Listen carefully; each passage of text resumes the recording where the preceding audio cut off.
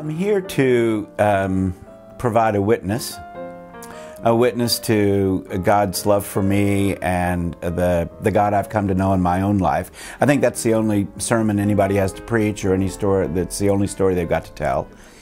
I've always said that if gay and lesbian people live their lives with such joy in the risen Christ, then in the end, no one will be able to deny God's love for us and God's blessing on us. I guess the other reason I'm here is that I'm just not willing to let these guys meet, and it's the guys that I'm worried about, not the girls. The guys, I'm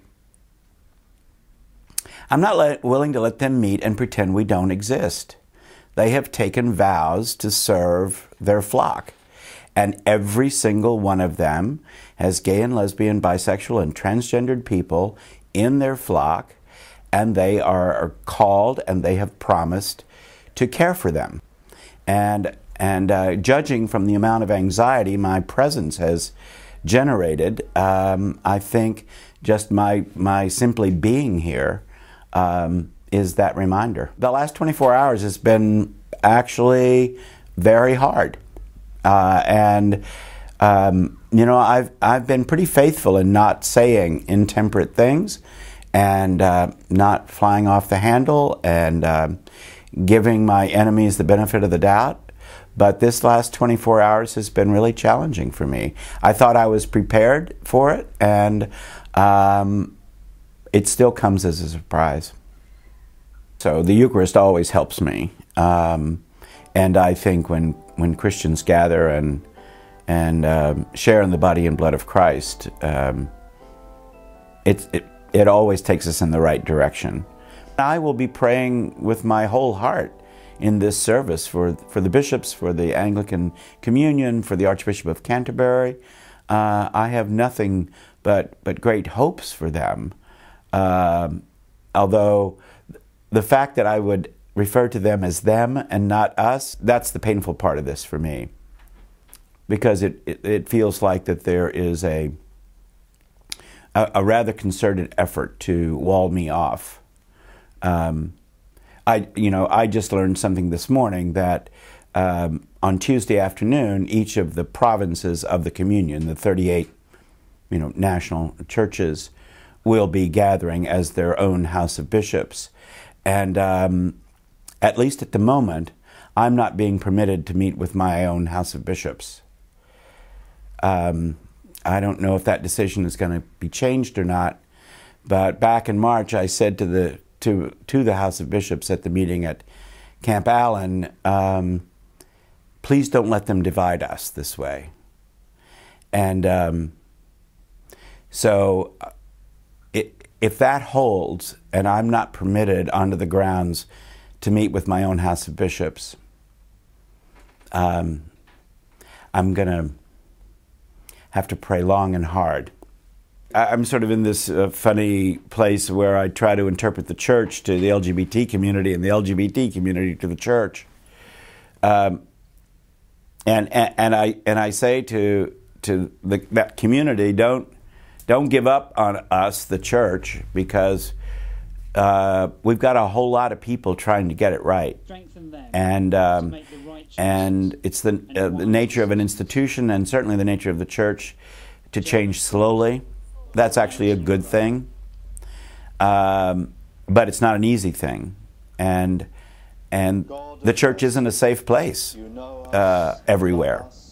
It's safe in some places, and that's where I recommend that people, look for that kind of oasis of safety. They won't find it in every one of our churches, and I don't think God will be happy until every one of God's churches is a safe place for everybody. I wrote a piece for I think it may be the first issue of the newsletter that all the LGBT groups together are putting together here, I believe.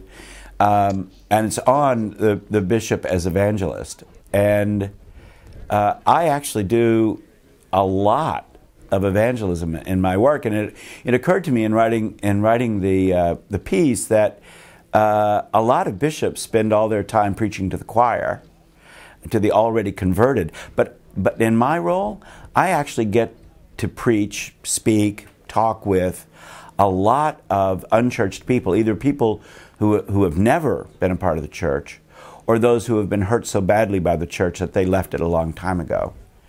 And I just 2 nights ago, I spoke over at this little parish, St. Rumwold's Parish. They've been worshiping there since 786 A.D. But the building is newer than that. It's only 1,000 years old. And afterwards, a man came up to me, and he was crying so hard he really couldn't say much, except to say that he had left the church 12 years ago because it had hurt him so badly. And for the first time, he thought there might be hope for him to come back. That is not an uncommon experience for me. And my sense is that there are people out there, not just LGBT people, but people who are looking for the church to be an institution that actually bespeaks the love they think God is. But the church has talked them out of that by its own behavior. And so I get to do a lot of evangelism. I get to be in places where there are a lot of people who have either left the church or who have never been a part of the church. And that's one of the most thrilling things I get to do. It's hard for me to imagine that God would be happy with the exclusion of anyone.